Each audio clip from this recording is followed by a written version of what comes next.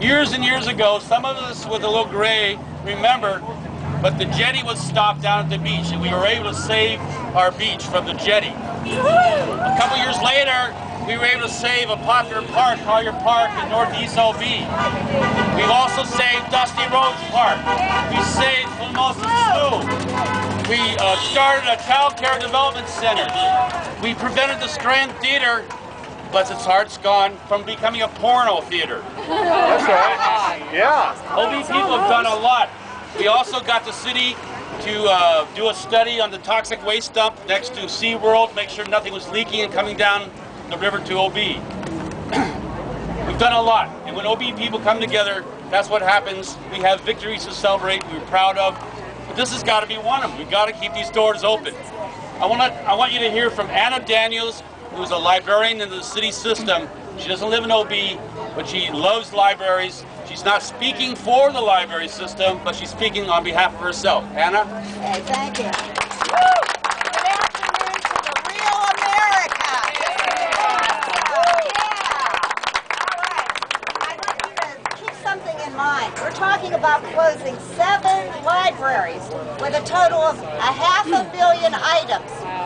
It would take 5,000 of these lowly book trucks to load up every item out of those 7 impacted libraries and try to find a place for them.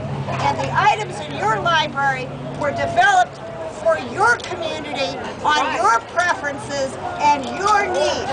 Are you going to let them take 5,000 book trucks and remove the libraries from our community libraries? No! You bet. Okay, I'm going to give you one more reason to love your libraries.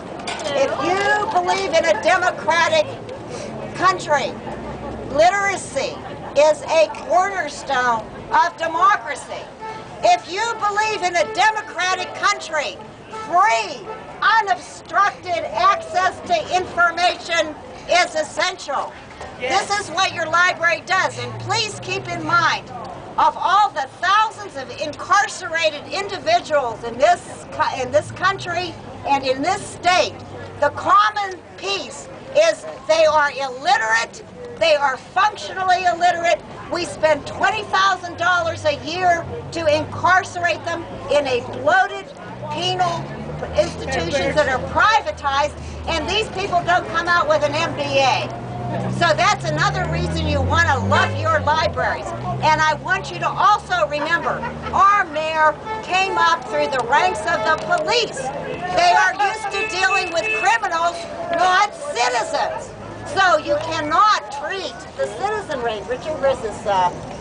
When I woke up the day after the council meeting, talk about the whiff of napalm in the morning. The mayor is trying to tell you that the criminals are the people that are getting a pension. And he said that the police and fire could have an increase, which increases our pension debt. So it's not about the workforce. And when you think about this, the people that are working in these libraries are not to be confused with this kind of hate association. So now, what I'm going to ask you to do, we need to have a common strategy. One of them is, if you're going to make one phone call the mayor and let him feel the love. That is very important. Of course, to let your council members know. The other thing is we must be completely unified on not permitting any cuts to the library budget. And why? Because it has been cut every year. The hours have already been reduced. Staff has already been reduced. The material budget has already been cut.